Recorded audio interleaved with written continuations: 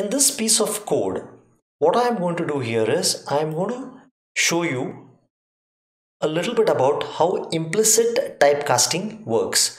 So I have short int sh, I have an integer variable it, I have a float variable ft as 8.9. Then what I did is I said short is assigned in brackets integer which is assigned float upon 3 into 3. So what happens is the thing in the bracket gets evaluated first.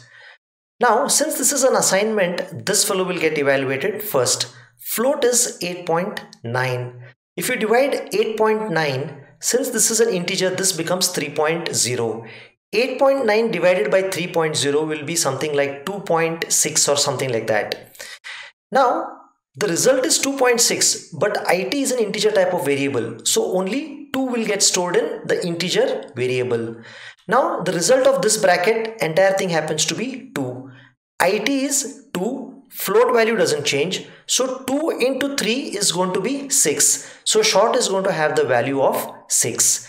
So if I go ahead and if I try to run this particular program, so what is going to happen is you're going to see the output which was predicted by me. So here, if you take a look at the output here, you will have seen that float has remained as it is because we have not done any processing with float. Int has become 2 because as I told you, 8.9 divided by 3 was 2.6 something like that. So int only took the real part, it did not take the fractional part, it only took 2. So int became 2, then 2 got multiplied with 3, therefore short happened to be 6. So this should help you understand how typecasting really works. So here if you have seen this typecasting, 3 got converted to 3.0, but truncation occurred once it was taking over the value of this particular calculation. So the float variable forcing 3 to 3.0 is an example of implicit data type conversion.